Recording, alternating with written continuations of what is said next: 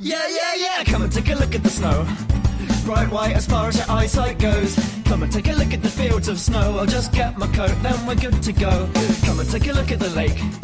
Let's have a quick skate before it gets late. Come and take a look at the frozen lake. Put your clothes on, mate, don't make that mistake. Greetings, holiday shoppers. There are now 243 shopping days left until Christmas, and I believe you know what that means. It means it's time for another episode of Christmas Creeps, your one-stop shop for holiday movies and TV shows all year round. My name is Joseph Wade. I'll be your host for this evening. Here with me tonight, my co-hosts have once again abandoned me, and that is A-okay, because we have returning guests to talk about this very special Rankin Bass special. It's our pals from the Secret of the Sailor Madness podcast, Dwayne and Niall. What's up, guys? Hey, we're doing the bodyguard. No, Mr. President, for this for the rest of the lads. Yep, I'm giving you full service too.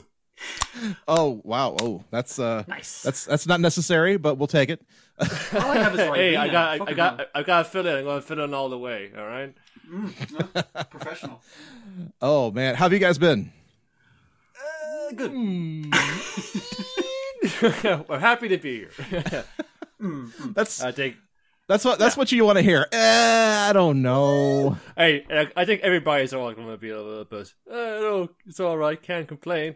Wouldn't help things, right? Yeah, you know it. But this is where you have these times in between like this. We just you get together with friends. You talk about some crap for up to and including 90 minutes.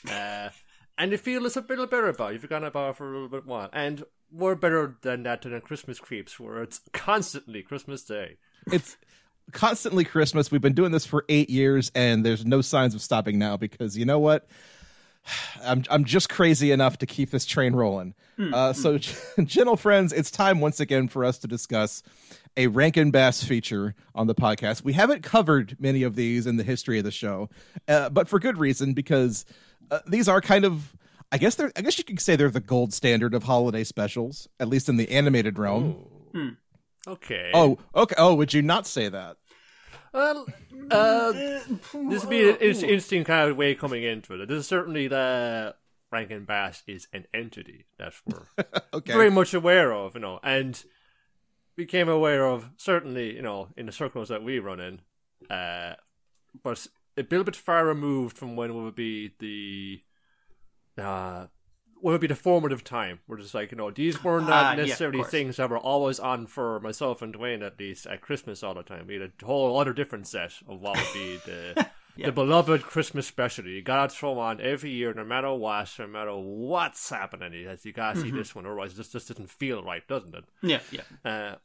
That's something I do forget from time to time, that this is kind of an America-centric podcast, because Rankin Bass is very much an American institution, so it may not be as popular overseas as it is here.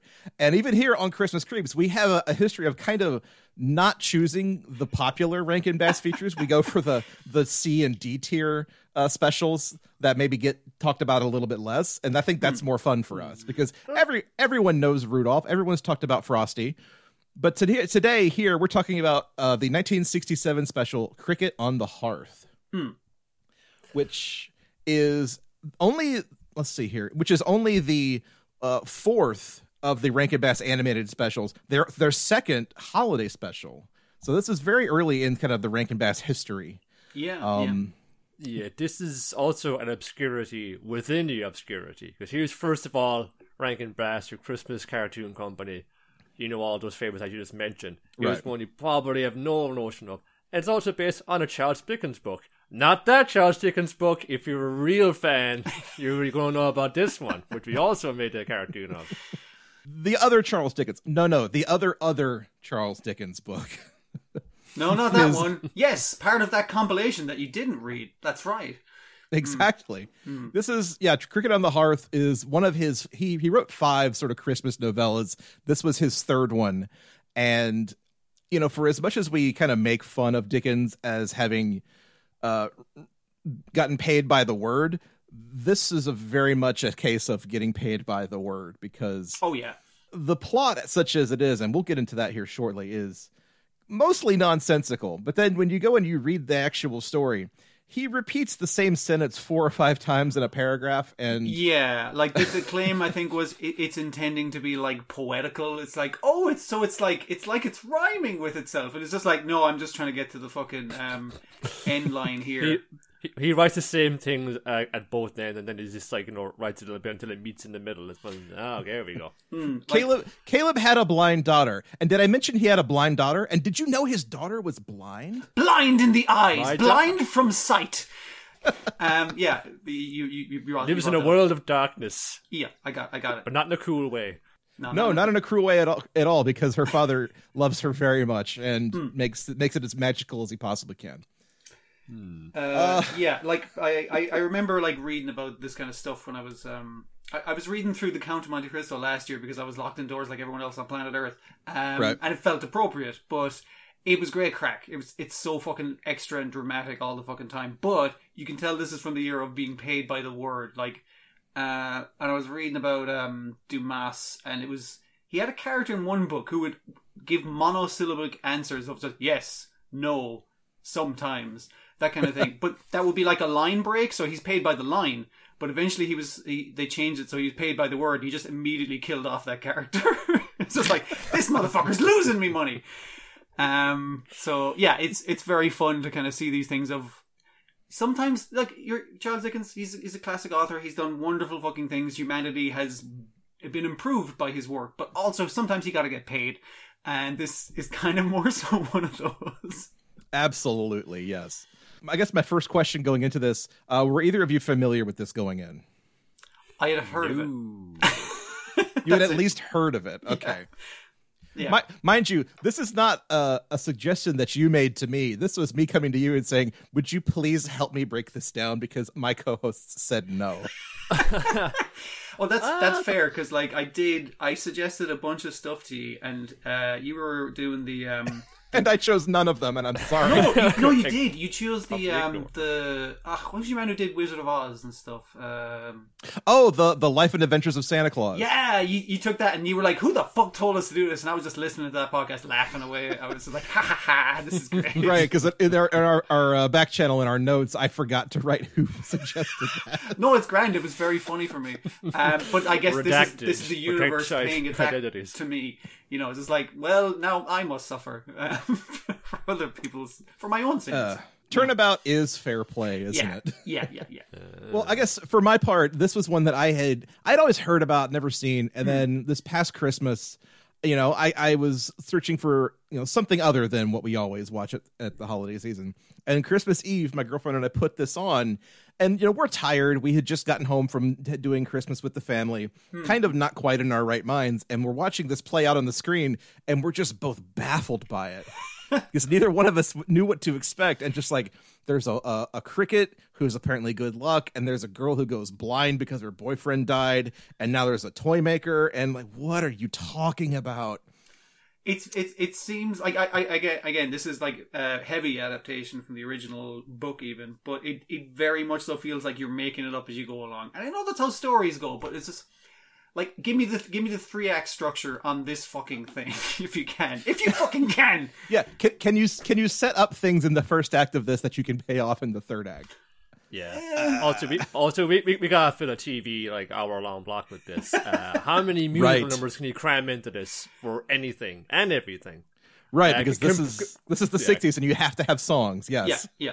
Could they sing their feelings? Is there room for that? No? Well, try anyway, please. We beg of you. Didn't they have something in the region of, 8 to 10 musical numbers in the space of this hour? Which, that really pads it out, in 49 minutes. And this is also bookended, at least the version we have seen. Introduction as well by TV personality and wonderful singer and friend of St. Jude's Children's Hospital, Danny Thomas. Mm-hmm. Yeah, Danny Thomas, one of the co-creators of the Andy Griffith Show. I wish we had gotten our friends from Breaking Mayberry onto this because they could enlighten us about that. They had their chance. They probably would have told us like he died of a massive cocaine injection into his face or something. It's just, they would have brought the whole mood down. It's fine. Pancreatic cancer, all right. No less horrifying. Okay, fair enough. Oh. I thought it was going to be like one of those very nasty, old-fashioned ways of dying, just the general sucky way. Okay, that sucks. So, he from most accounts, seems to be a fairly stand-up dude. And she was again like he was founded at this like foundation out at the Friends of St. Jude's Children's Hospital, where he was laid up for a while, or like he himself, or at least someone in his family or someone who was close to him was laid up in there. And he always said that I grew up poor, so whenever when I make it big, I'm gonna like give back, Pay it back, as much as I can to whoever, and he made good on that. See, that's wonderful. I love that. And hopefully he took some of this money and he put that to good use with St. Jude's. Some of the money he made off of this. I kind of wish they told that story instead of this story, but okay. He does have a very pleasant manner as he introduces it, because it's like, because he does come in like, hey, how's it going? I'm Danny Thomas. We're going to have a wonderful animated adaptation of a Charles Dickens classic. Not that one. If you're a real shooter, you know about this other story about a cricket on the hearth. And then on the other side of it, so he just kind of gives credit to everybody who played a part. So I was in that obviously as a dad, and my own little daughter Marlo, she was in there too. And it's only like what a great character artist from played the. It's like he brought in all his family and his mates and stuff. The way he talks about them, yeah, it's quite nice. The book ends. I agree with you. Yeah, he's pretty good. He's got a Tony Bennett-esque vibe to him, particularly when it's just his voice. It's like, oh yeah, Tony Bennett. It's a bit like that. Even the character design of the dad is just like this could be Danny Thomas, but I'm getting again more Tony Bennett. I don't know why. It's just a weird thing I brought into it. And there's like a second intro after that, because then we're introduced to the main character, Cricket Crockett, who's voiced by Roddy McDowall, the great, fantastic Roddy McDowall. And this is sort of at the end of his story. He's an old cricket, and he's telling us the story of how he came to live in such a fancy palatial estate. I'm glad they changed his character design to be a younger cricket, because his old face was weirding me the fuck out.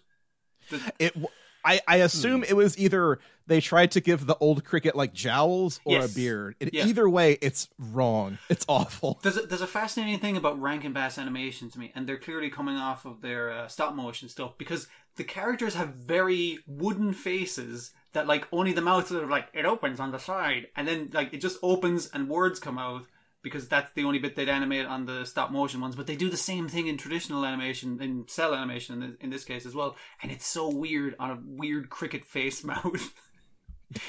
I don't know. It just threw me. I was like, oh, thank God. They just give him like a regular cartoon mouth. That's okay. Oh, yeah. It's even more unnatural than just a regular animated mouth. Oh, man. But yeah, he's telling us the story of how he came to be in the company of Caleb Plummer, who's played by Danny Thomas. He's a toy maker. And he lives with his daughter, Bertha, who's voiced by his daughter, Marla Thomas. And then you've got her boyfriend, Edward, voiced by Ed Ames, who is being shipped off to war, we presume. He's got a 2-year commission in the Navy. Merchant Marine or something. Yeah. He's on a 5-year mission, whatever. To conquer. You know how it went. Yeah. Yeah, I mean, Star Trek's on TV at the time, so he's on a 5-year mission, and they go missing and never to be seen again. It happens. This is where it breaks down for me, because I hate talking about main plots. Yeah. Well, what it is just like, if he's away for 2 years, we'll wait for you, and when we come back, we'll finally be engaged to be married, and we'll make life for ourselves up. And they sing a lot of this as well. But oh no, says this horrifying green man who looks at a goblin arrives to tell them, it's like, hey, I have to really awkwardly say that he fucking dead. Here's his box of shit. All right, see you guys later. You'll never see this goblin again. Yeah. So and Bertha gets hysterical blindness. The first bit that made me laugh was like, and she was so shocked by this, she went immediately blind, and I was just like, whoa, fucking, that's an extreme reaction to bad news. Delivered Dickens, shittily. he gets to the point here, yeah. But so she goes blind. Her dad spends all his money and all of his time not making toys and trying to get her cured, and the doctors are fucking useless and still collect their bills anyway. And he ends up nearly about to go into the poorhouse. Oh, neglected to mention, he met the cricket just on the fucking road. He nearly stepped on him and was like, "Oh, a lucky cricket, you can come live with us." He wasn't lucky enough, was he? No, that cricket was super fucking unlucky. That cricket, I don't know, man. No. But the guy was like, "I'm going to go to the poorhouse," and the cricket's like, "No, you shouldn't go to the poorhouse. You should go." Looks across the road. Oh fuck, there's a toy factory across the road. You could probably get a job there. And he's like, "Oh shit, yeah." He didn't look across the fucking road. What is wrong with you, man? Anyway, he goes across the road. The guy runs it as a piece of shit. And he's like, "Yep. If the dude who first gave him the bad news with the goblin, this is like the orc. He has that kind of countenance to himself. It's Mr. Thackerton, Mr. Tackleton. Toy makers come threepence a dozen." So he's like, I'll agree to work here for just room and board and like some meals and stuff. And your man's like, "Fantastic. So where are the other toy makers?" "You're the only one, fucker. Ha ha! Gotcha. You didn't sign anything, but you're stuck here, clearly." Enjoy your indentured servitude, and your absolute shambles of a quarters, your absolute pigsty, absolute. But his daughter. But saying for Papa, what is our room like? He's like, "Oh, it's like a big mansion. Yeah, we have like lovely, like 100 rooms, and it's just that's lovely." It's like, "Oh yes, we got servants too. That'll be all, Smithers. You can go home now." He starts play acting that he's actually working in a factory full of people, and he sings a song called "Through My Eyes," where he sings to her like, "Oh, you'll see the world through my eyes." But is she really fooled by any of this? It's fortunate that not only did she go blind, but before she went blind, she was gullible as fuck. So that was really handy for him. But yeah, he doesn't want her to know that they're living destitute, and he sleeps on the fucking floor and that kind of shit. Yeah, they get like an elderly tenant and saying, "Oh, my old bones, a place to rest for the evening, for the night." And saying, "Oh, come in, old man. That's a very fake beard you have." Yes, that's not only a very fake beard, but life. your eyes are drawn really weird, like that one guy earlier. Forget about that. You're probably like a but guy. Surprise, that was her last love, who was presumed dead at sea, but actually he's coming back. But he didn't know how to approach it because. Then suddenly Mr. Tarkin is saying, "It's only right and proper that Bertha, you should get married to me, a wealthy toy factory owner. You shouldn't be living in sin like this." Yeah, so... The only other man you know! Well, you can't marry your dad, that's illegal here! But, yeah, so the cricket actually fucking does something for once, and he teams up with his mates, a rat, a cockroach, and a third thing that never shows up again. Was it a dog? No, dog's zero. No, it's a dog's. I don't know. It's some other small animal, and they fuck with him while he tries to propose. And he's like, "All right, crow," because he has a pet crow because he's a bastard. That's a villain pet. And the crow's like, he says to the crow, "I need you to take this fucking cricket out." And the crow hires an assassin down at the docks. A pair of assassins. He goes to the animal mafia. He goes to the animal mafia, where all the animals are wearing clothes all of a sudden in this fucking place, and there's a big musical number by a cat. This fucking musical number. Okay, let's stop here for a moment. I think this is an important one to stop because it goes wild at this stage, so that's fair. Yeah. Like, we enter Fritz the Cat land for a hot minute in this. Yeah. Because this that shape, yeah. This cat burlesque dancer comes out and performs like a Dixieland jazz song about how much she loves fish and chips. Yeah. Which, to be fair, fish and chips, delicious. Mm-hmm. I love a good basket of fish and chips. Who doesn't? It's a code, you know. Oh, is it now? You know, I like that too. But this is a Christmas cartoon, right? It stopped being a Christmas cartoon for fucking a bit. Actually, the other part where it starts the film in Christmas and it's like, "I remember how I found my family that I live with. It was spring," and it was just like, hang on a fucking sec, you're going very far away from Christmas, and then it gets involved in cat burlesque, and it's just like, fucking, where's the Christmas? Oh, the toy maker who makes toys for Christmas? Yeah, he stopped doing that. Because his daughter went blind from sadness. God. Yeah, anyway, cat burlesque. Yeah, but sorry, I'm sorry. I get hung up on this because it's just like, this is a cartoon for children, and they put it on TV, and here's a burlesque cat dance, and it's like, I swear to God, this is where Fritz the Cat comes from. I mean, you put a cartoon cat in a dress and have it sing a musical number about fish and chips, somebody's going to get horny. That's inevitable. That's gonna unlock something for somebody. But then Uriah hires the animal gangsters to kidnap the cricket and sell him to a Chinese. The idea is that the monkey frigate? he hires to kill him is just like, I get a better idea. I know a guy who knows he can sell crickets to the Chinese for good fucking money. And I was like, surely a cricket is hard to catch, but they're not plentiful, right? It's just this whole thing about crickets being lucky is some saying that goes, so who will want more luck than a ship's captain? So we'll put him in the bag and put him in a little cage right here and bring him up to the ship's captain. So while the cricket is smoking, got a cricket for you. While the cricket is smoking, which he does constantly, they kidnap him, tie him up in a little tiny thing, put a gag on him, and it's just like they're way bigger than him. It's really weird. And they bring to the ship's captain, And if everyone's like, okay, give us our money. Everyone's saying, sure, we'll take payment in hot lead. Bang, bang, bang. Those characters no more are dead. Scene of the rest of those cartoon animal characters. They were just like, they shot that monkey sailor right between the eyes and tossed him overboard. But you don't see that bit. That was fucking wild. That was the other bit that made me laugh for like a good 5 minutes straight. I was just like, what the fuck? And then, quasi immediately, it's just like, this ordinary sea captain is like, the cricket doesn't work at all. I don't know if you're lucky anymore at all. Just he tosses that out over the side too. It's like the cricket plays possum. Give it a chance to work. Give it a night to kind of resettle in. It might happen. And then Crockett comes in over voiceover and it's like, my plan worked perfectly. Except I was still tied up and thrown into the ocean. What was his thing? I was like, I forgot crickets can't swim, but I also forgot that crickets float. So that worked out well for me. And here's how I got back. In series of mad fucking events where he keeps bouncing off of fish, basically. Like a humpback whale shoots him into a pelican's mouth, and then the pelican drops him onto a seahorse, and then he rides the seahorse home. Mm-hmm. Okay, sure. Yeah. This is the least implausible thing in this Christmas cartoon. I just saw a sailor monkey got fucking murdered. All right, I've seen some shit that you can't phase me now movie. Well, guess what? We're about to like shift gears into high Crazyville, because he comes back to the house and it's Christmas Eve, midnight on Christmas Eve, and at the stroke of midnight on Christmas Eve, all the toys in the toy factory come alive. That's right. There's just enough magic to bring all the toys alive for like 5 fucking minutes. So he says to the toys, all right, toys, get your shit together. Come up with a fucking plan to save the fucking day. Because, obviously your one has till tomorrow. I think they're going to get married on Christmas Day, so that way they don't waste the day off. It's an easy anniversary to remember. Sure.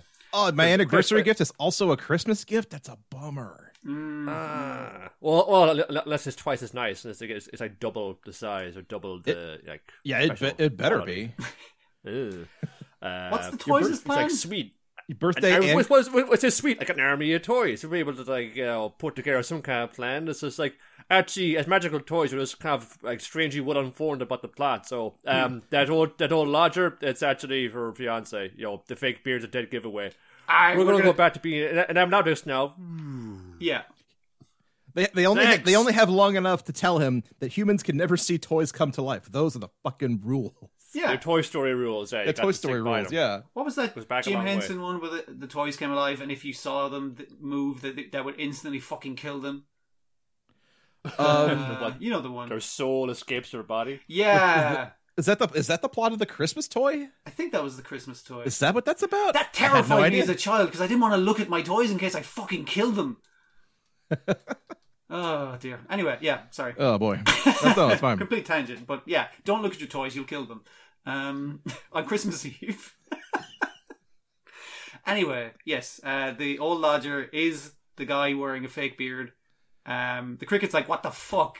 Why didn't you fucking say anything? It's like, well, I knew I sent her blind from sadness, so I was just kind of like feeling it out, I was just trying to get a thing, but then I heard she was going to be married, and I was like, I can't really interfere. It's kind of awkward now. I don't want to be doing that. It's like, get in there, you idiot. Yeah. And now, here's the thing. The first time I watched this, back Christmas Eve last year, I turned it off before the end because I just assumed, I know how this is going to go. He's going to reveal himself, and her blindness will be cured. No. That doesn't happen. No. Stays blind.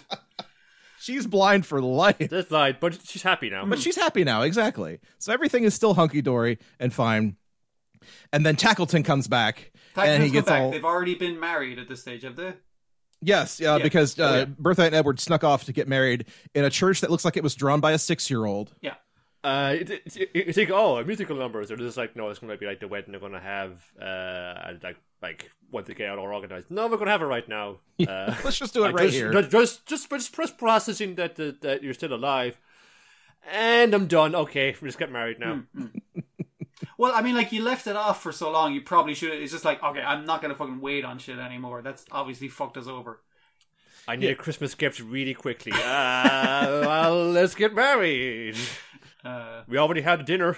I mean, it was a 2-year engagement, right? That makes sense. Yeah, that's true. I guess, kind of, not really. 2 years longer for some than others.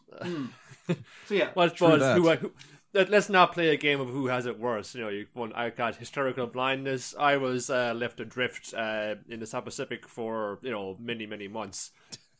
He was saved by a whaler or something. It's a good thing they kill whales, because otherwise I would have died on that island. But anyway, Tackleton comes in the door. He's like, "What the fuck? You're already married?" And she's like, "Ah, yeah, don't worry. Here's the first compliment you've ever fucking received in your whole shitty life." And he's like, "Wow, I now know the true meaning of Christmas. I'm a nice guy now." I guess the crow was the bad influence on him, right? Well, the crow is dead. Yeah, now, the crow's so fucking that's dead okay. in an unmarked grave, or thrown out at sea or something like that. Yeah, it's grand. You live by the monkey sailor assassin, you die by the monkey sailor assassin. Or, well, at least whoever you get involved with by keeping that kind of company. Yeah, anyway. yeah.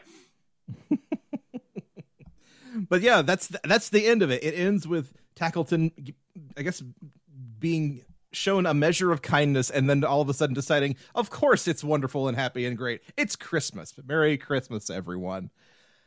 And that's the cricket on the hearth. And here comes the part where I have to tell you kind of how faithful or not this is to the actual story. So it leaves out the whole subplot of infidelity with a completely different family, which is like the main characters nearly for most of it, isn't it? Yes, and they're completely cut out of this entire short They film. couldn't fit it in. They just had so much fucking sailor murder to do. Yeah. That would have meant 5 less musical numbers. You can't have that. Yeah. We only have Danny Thomas for so long, okay? But no, in the original story, Bertha and Edward are siblings, so we can't have that. So Edward in the short is betrothed to a woman named May. That's who Tackleton is trying to marry. They kind of fuse the characters together. I see. Yeah. Okay. And so that's he still goes off to, I think in the story it says South America, and he comes home and he puts on the disguise because he realizes, like, I can't show my face here after 2 years. It'll frighten her to death. And so they do that whole rigmarole still. And Bertha, as it turns out, has always been blind. Like, she's Caleb's blind daughter. Wait, so they added like blind-induced sadness in this fucking thing? Yes. This was a Rankin Bass original invention. Wow. You gotta have stakes. You gotta have, just a dramatic turn early on. But like, oh no. If you invent sadness-based blindness, you can induce like unblindness-based happiness. I guess that actually might be a bit ableist now that I think about it. I mean, the first thing is ableist anyway, but not to do an ableist. King of the Hill did it. I was King of the Hill did it, so they get a pass. To say King of the Hill did this, and I thought about that. Yeah. Or Hank sees his mom having sex, and it makes him go blind, and then his, I guess, to-be stepfather basically apologizes, takes him to church, and his hysterical blindness, he sees the light, and he comes back. It's cricket on the hearth, on the mantelpiece and in the pantry and everywhere. Oh, you don't want to know. On the kitchen table, no less. Oh boy. But yeah, so again, the Dickens story is very much a case of getting paid, by the word, because it's extremely drawn out, but it's also very the cricket has less to do with it than you would think. And I think that Rankin Bass knew that, and they were like, well, we got to make a character out of this. We have to have him be the main character of our story, of course. It's called Cricket or Cricket on the Hearth. It can't not be a speaking, singing character. That's right. Not allowed. The cricket is like just, hey, it's lucky to have a cricket on your fireplace in the winter or something. Right, that's all it is. It's otherwise barely involved in proceedings. Even like the magical toys, just like we're just here to deliver like a minor bit of exposition that you, as an audience, or really, you probably have figured out by now. Anyways, we're going to go back to not being alive. and they're down. Power down. Cricket himself, yeah, it's just like there. He's just like fun. It's Roddy McDowell. He's going to be a cracking wise, and being Roddy McDowell. That's primarily why he's here. Everything else, he's only just there, just like how, oh yeah, you're this him with a fake beard. She's here for months, and yeah, but I'm awkward. It's like, get in there, pal. He's only there to be exceptionally unlucky, point out the obvious, and nearly get assassinated. Yeah. Yeah. Oh boy, real lucky. Real lucky indeed. So then I went and I found the short silent film from 1909. It's on YouTube. I'll put that on the show notes. Incidentally, it was directed by D.W. Griffith, which is not great, but that being what it is, it's still the first film adaptation. And I watched that this afternoon, and it made me realize what the story it really is, because you have, in 12 minutes in a short silent film, you have to really pare it down to like the bare bones essentials. Yeah. What is the story about? And that story is about Edward going off to sea, disappearing for 2 years, and coming home, in a fake beard to marry his beloved. And that's the whole thing. There's really not much more to it than that. Not in the least. And I think in so much as like there's anything magical about the story, that really is what Dickens was getting at. It was just like, it's just a family drama at its heart. Yeah. But and there's that's Hearth. Oh man, it was right there on the tip of my tongue, and I missed it. This is why we have guests, so they can tell me how unclever I am. Call you on your bullshit. I mean, oh well, your sterling, incisive commentary. It is what it is, folks. Like it's a standard Dickens stuff of like, because much of all as A Christmas Carol is beloved, that was just based on the at the time Christmas tradition of telling each other spooky stories, which eventually made its way over to Halloween. But it's just like, because it's fun, we're all trapped indoors. It's like, ooh, let's tell each other spooky stories by the firelight. It'll be cool. And this is a similar thing, like family drama. I was like, ooh, a cool story that we can get our teeth into. It's one of those kind of things, yeah. It doesn't feel like it has that kind of like a kind of stick, that kind of like gravity to it. This was also like done up as a play, and Vladimir Lenin left in disgust because he found it dull and saccharine. I saw that on Wikipedia as well. not to blow up your sources. I love the second sentence of that where it says, "We only know this because George Orwell wrote about it." George Orwell fucking I was Lenin there, man. He was super pissed. You guys will never believe what I saw Lenin do tonight. It's fun because it makes like history sound like it was just like five guys who lived like in the same apartment complex, and yeah, that kind of shit. It seems like history was like really fucking condensed. Everyone knew each other, kind of thing. I guess they're all Dickens fans, or they've heard of it anyway. Yeah, I mean, it's a very King's Man version of history, where like there's only five main characters to all of history. But it's understandable that why this one doesn't come up as often in Rankin Dickens, and particularly around Christmas ones, because there's one big one that everyone knows, and it kind of eclipses this fairly wholesale. Yeah. Like whenever form you take it in, it's just like there's not a ton to go on here. To get 50 minutes out of this, we had to put in a lot of musical numbers, and even then they were cutting out stuff to do that in. Exactly. Also, they also didn't know what sells. They know what we're trying to do here. In getting to the point, we also took a very roundabout way. It's I don't know. I feel it's like a bit of a contradiction from what you're saying, Joe, of it being like a family drama, and that's the kind of condensed. God, how long was the silent film version? Like 10. It was 12 minutes. 12 exactly. minutes. Fucking hell, that's tight. I think the way to adapt the story correctly would be to do it as either a kind of a Indian or Mexican drama. I think that'd be the way to do it. Like, just people slapping the fuck out of each other, busting out musical numbers. Like, they know how to fucking do dramas better than anyone else I've ever seen. Like a big Bollywood style, like musical extravaganza. A big Bollywood musical style extravaganza, or a Mexican soap opera. Fucking fantastic. Fucking shit. It's just like, I can't believe you were in disguise this whole time. Slaps, that kind of way. the cricket Father, gets 2 slaps in I'm as well. blind, and then the whole Exactly. blind musical number. Yes. See, this is the Santa's Workshop we need. Oh boy. Maybe a little bit of this is in your Rankin Bass specials. You're going to be going, at least in my own experience, one of 2 ways. You're going to get your stop motion ones, like like all of them, or they're going to be the ones that were probably done by Studio Topcraft, which would eventually become the renowned Studio Ghibli.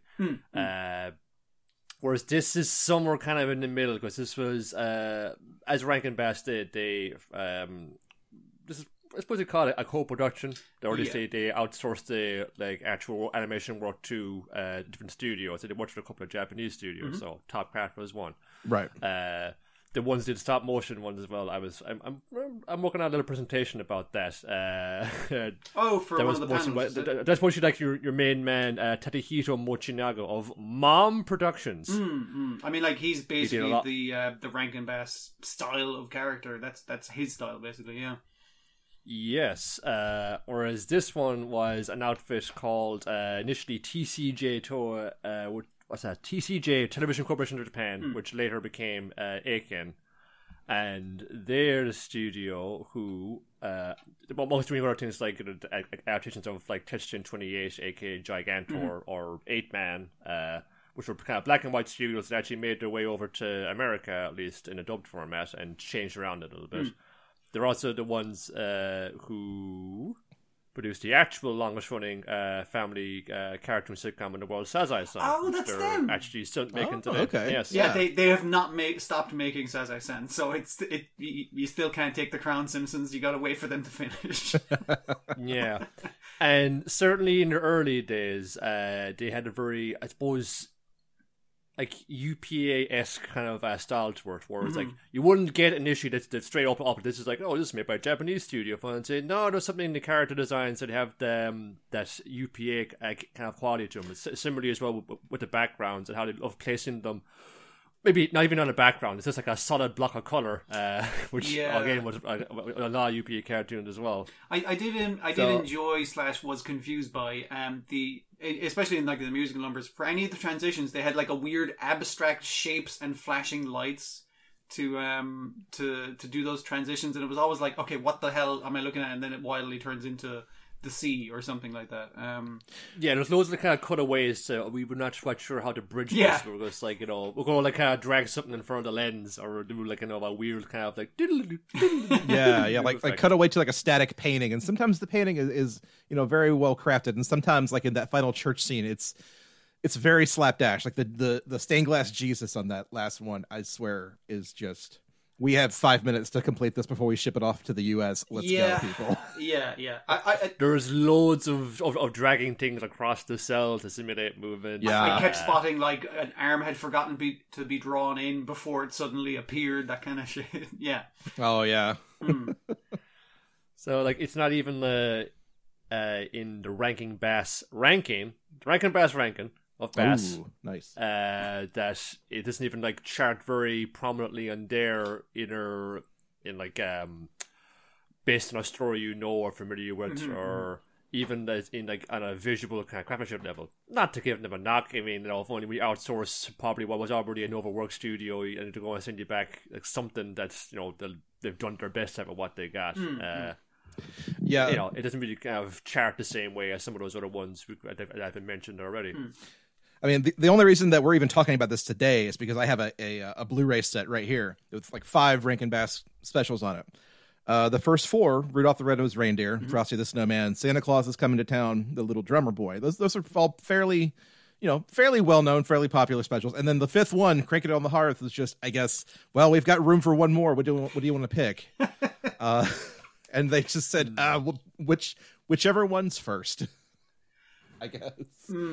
But there it is. I mean, it's fine. See, I don't even want to say it's fine, because no, it's ridiculous. It's absolutely ridiculous. See, here's the thing I thought would happen, and it has happened, and I'm glad it's happened. It's a Christmas fucking miracle, despite not being Christmas. I didn't enjoy watching it. However, I thoroughly enjoy talking about it with you guys. So I'm like, is this a thing? Like, I know your metric is like the would you put it on at a Christmas party? Would you put this on to make people go, what the fuck? You know, like just to distract them for a second.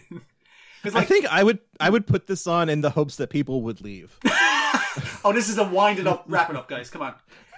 We got shit to do. I mean, that's not even like to say that it's like offensively like an awful or anything like that. It's just sort of, it's powerfully average, powerfully middling. It's not so bad that it's just like, oh, this is so bad, you gotta watch this, or this is actually genuinely a fucking stone cold classic. It's just like, this is middle. It's acceptable. It has some qualities to it. You can't even knock the voice acting like that much. It's grand. They're doing a good job. All right. Yeah.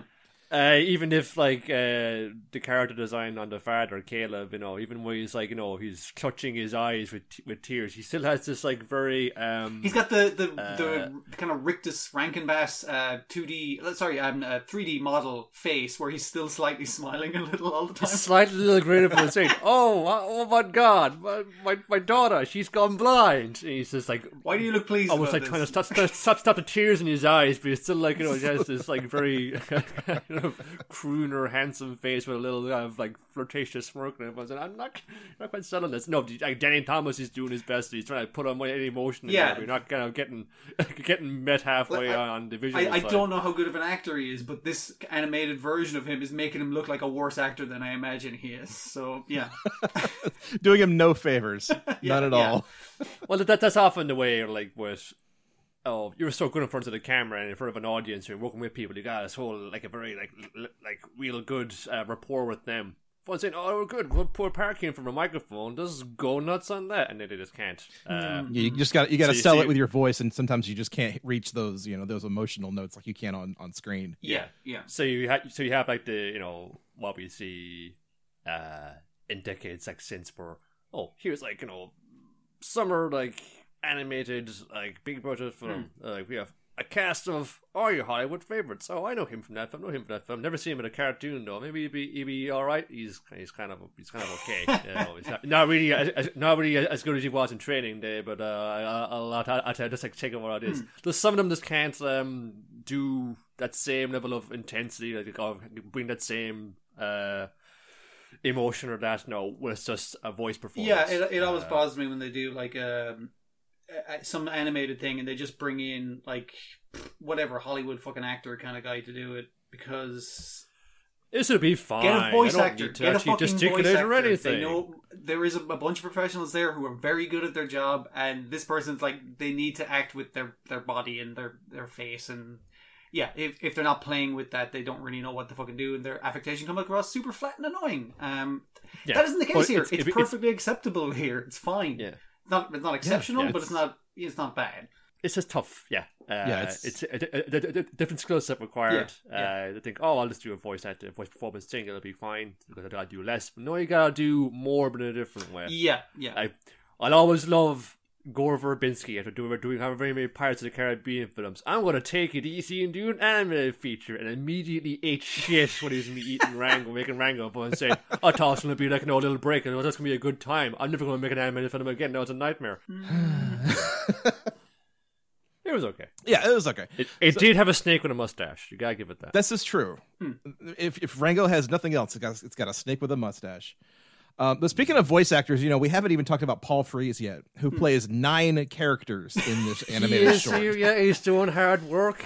He plays Jeremiah Bleak, the man who barges in and says, "Guess what? Edward is dead," and then leaves. Plays the moneylender. He plays the crow Uriah. He plays a dog. He plays a strangler. He plays Slink, the ship captain. He plays the toy elephant and also the rocking horse. I'm surprised he didn't play the cat, honestly, with that kind of range. Yeah, like he's a Rankin Bass mainstay. Yes. I think he's pretty much been in all of them. I think he's been in all of them. Yeah, I'm looking at his list here, and it goes everything from Mr. Magoo's Christmas Carol all the way down to Jack Frost, 1979. Yeah. If you do go to another Rankin Bass Christmas thing, you will be hearing him. Basically, yeah. And also both of their Tolkien adaptations as well. That's right. Isn't he Boromir? I think. He's Bomber. Sorry, yeah. And then various orcs in The Return of the King and It was Elrond as well. I don't know. Okay. But yeah, he's like he's like a real real grafter. Just like stick him in there, he'll do good work. Mm-hmm. And if you ever go to a Disney theme park and you ride the Haunted Mansion, he is your ghost host. As it were. Yeah, he's the narrator. So Paul Frees, we love him around here. He does good work. So I guess that's all we've got for Cricket on the Hearth, unless you have any final thoughts for us. But if not, we're going to jump straight to the crankometer, where we will rate this puppy and be on our merry way. Have we managed to talk about it for as long as the film is? Just about, and now we're going into extra. Time's running out. Now we're going into extra innings, so buckle up. All right, okay. The crankometer is our patented XY axis for rating Christmas movies. This is how we do it around here. Just deal with it. The X axis is how Christmassy a film or a special is, and the Y axis is the quality quotient, how good it is. So, how Christmassy is Cricket on the Hearth on a scale of, say, -5 to +5? So a toughie. Is this a +1 or a -1 or a 0? It's definitely set at Christmas, and there was part of it set during spring. So that's very. There's a lot of bigging up spirit of Christmas, yada yada yada yada. That the kind of crux of it, could it have taken place at any other time of the year besides Christmas, or it was less of a waiting on the importance of Christmas? Would it have been any way different at all? Christmas is already kind of mentioned. There's one song about Christmas, right at the but start it's like and a right at pretend the end, Christmas that he's setting up for his daughter. It's like, oh yeah, it's totally fucking Christmas. I'm totally going to put up decorations, even though you can't see. Like, it's pretend Christmas. And there's a song about Jesus. It's true. It's true. Yeah, it's a real reason for the season kind of song too. But the plot is resolved because, midnight on Christmas Eve, the toys come alive. I explained the plot to one of the main characters.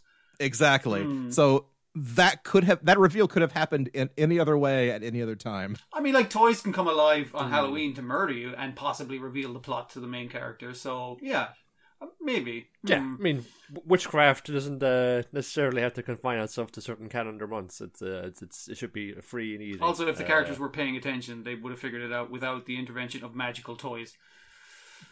It's possibly because of the ongoing presence of a kindly old toy maker. It's like, oh well, obviously that's Christmas fodder right there, right? It's the Gatsby Christmas thing, of course. At least that's the way Dickens wrote it. You can't blame it on us. That's the way he wrote it.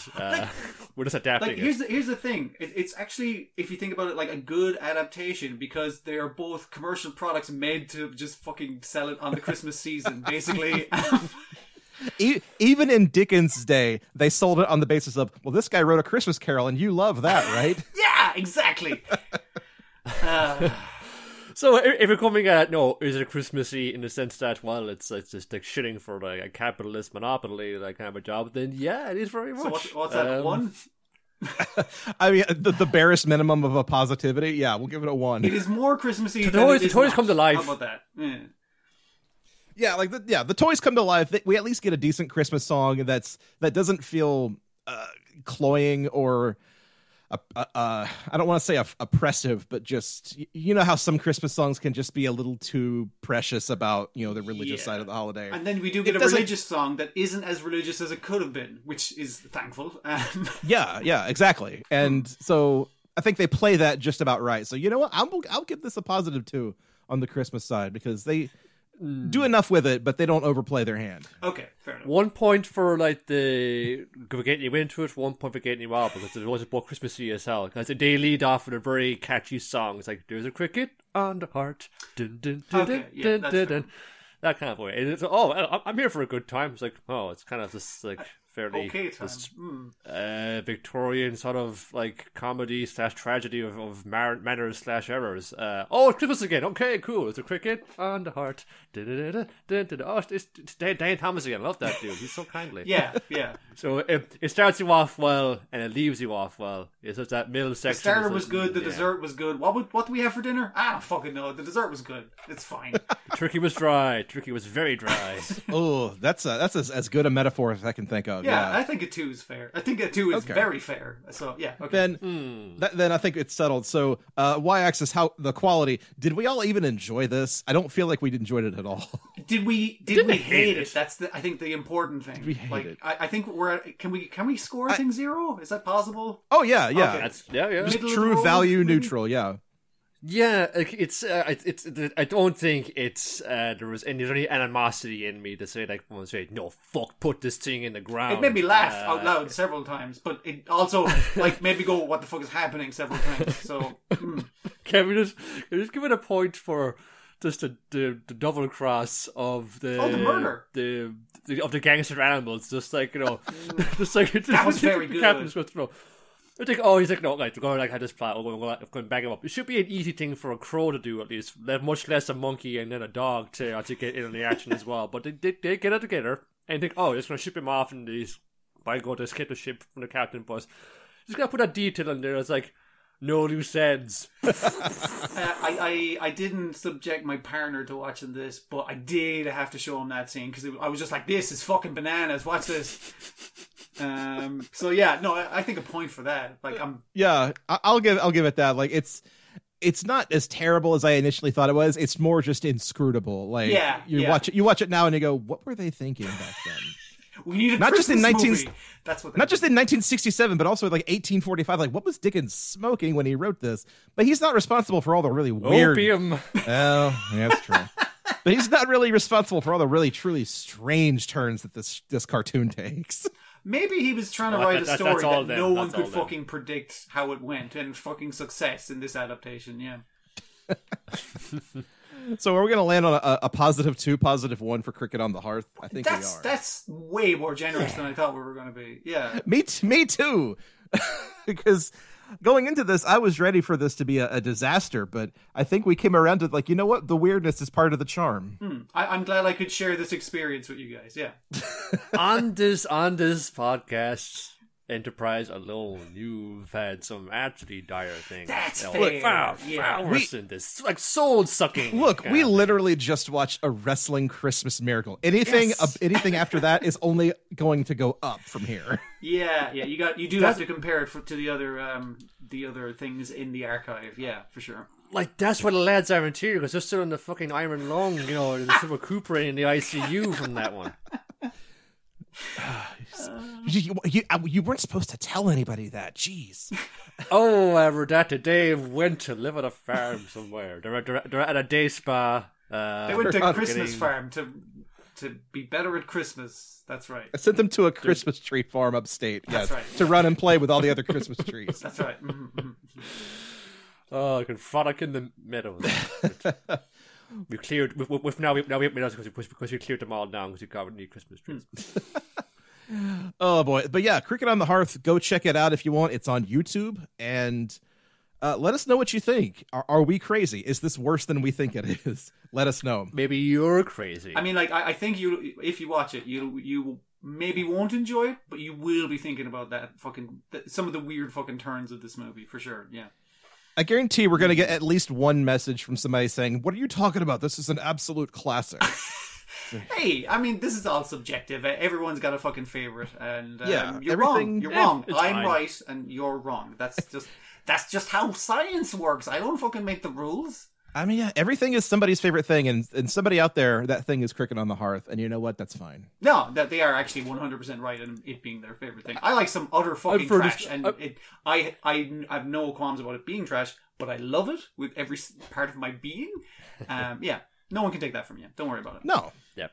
But I prefer the studios work on Gigantor, probably. There's not more giant robots than that. That's if true. you put a giant robot in here somehow, even in the background, it would have done a lot for the score. But here we are. You take whatever's given to you. If the Cricket had just built himself a mecha to ride around on to fight the crow, that would have been like the chef's kiss on the whole thing. But alas, so friends, if you want to send us anything on the internet. Don't send us anything on the internet. Yeah, there's a lot of bad stuff on that internet. Please, I have mercy.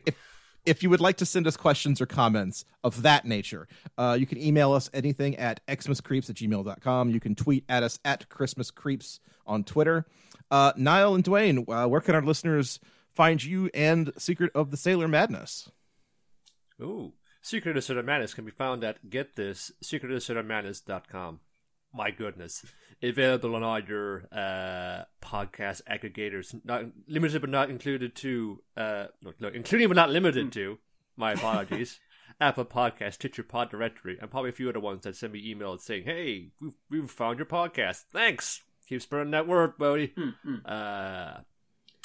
Complaints can be submitted to us on the socials. For me personally, at Nicholas Caged, as NIALLCOLAS_Cage. It could be nice words too. I don't think that's complaints. So whatever you got to say. I'm on Twitter at I_am_D on the Twitter for my sins. I try and make it nicer there. It's fucking impossible. Yeah, whatever we're doing is generally about animation, cartoons, and how they enrich our lives. So look forward to more of that if you follow us on. Oh, and we're also on. We talk about anime because we're just that kind of fucking internet guy. On Let's Go is it Let's Go JoJo Show on YouTube, or if you want to see us, if you want to look at our fucking faces for some reason, yeah, we do that every Tuesday and Wednesday, one or the other depending on the week. Yeah, depending on my schedule. Yeah, yes, it's just that. That's just weekly anime episodes week to week, because like, hey, it's just like, kind of keep up what's coming out, what's new, what's fresh, what's hot, fresh from the oven. We're in the new season now, so we're not lacking for anime. We've actually got like too many good things, and we're gonna have to drop a bunch. Oh wow, sure. Well, that's always just that the Long Knives come out at the start of the season. If I'm saying, well, that's pretty alright, but I have something absolutely monumentally fantastic here. So sorry, come back for time.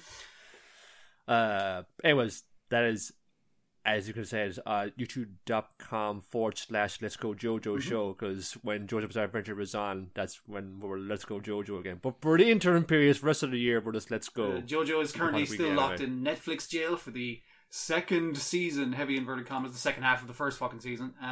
But that's the fucking shit. You gotta deal with it. Second season, we gotta be careful with those. You can cancel those after a second series, and then you never see any more of them. Oh, Netflix, what won't you take from us next? Well, yeah, folks, that's gonna do it for Christmas Creeps. I hope you've enjoyed it. I've certainly enjoyed it. Niall and Dwayne, thank you for joining us on this ridiculous adventure. Oh, thanks for having us, man. Thanks for having us. Yeah. Oh, Jigs. Somebody owes somebody a Coke. But until next time, I'm Joseph Wade. I'm Dwayne Moloney. I'm Niall Flanagan. Wishing you all a happy Christmas in April. Good night, everybody. Feliz Navidad. Happy Christmas. Happy Christmas.